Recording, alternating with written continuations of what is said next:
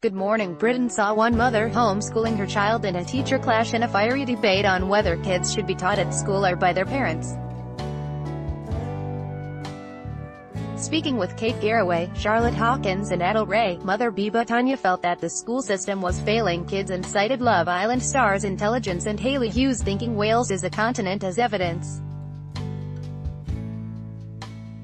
Tanya said, teachers themselves, they're not getting key stage 2 leavers who aren't reaching their own standards. By your own standards you're failing. Advertisement, continue reading below. I'm not gonna fail my child because she's my child, I'm more invested.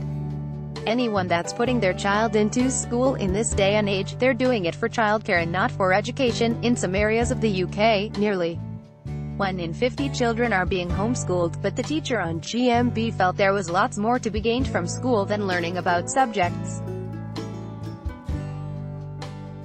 Sarah Ralph said, "We are shown how to manage children, we are shown how to facilitate their learning, we are shown the best way of managing their environment.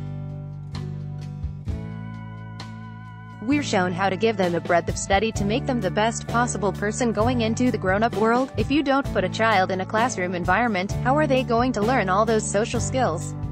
The first 6 weeks of school is literally spent teaching children how to follow a routine, managing expectations, forming relationships, learning how to resolve conflicts, all those sorts of things that they can't do if they're sat at home with their mom." Meanwhile, viewers at home took to social media to share their shock as the debate became very heated between the pair.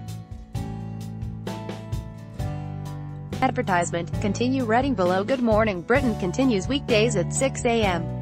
Want up to the minute entertainment news and features?